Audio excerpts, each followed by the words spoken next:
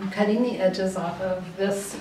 It's going to be a wall panel, bright colored wall panel.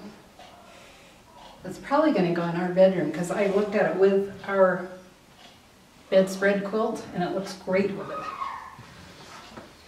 So it's going to be simple. I'm just going to put pieced border around it, and this will be a fast project for me.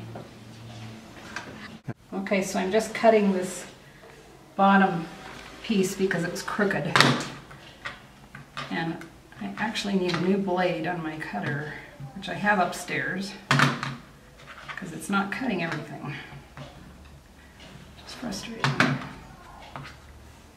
So later I'm going to change that blade.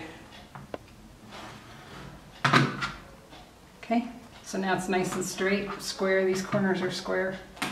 So now I just have to square up this end. And then I'll show you, this is going to be a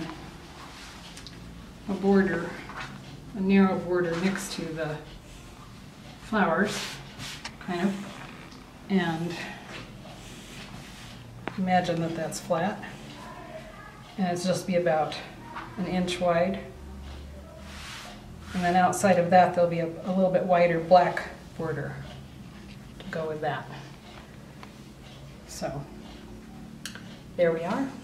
Que bueno.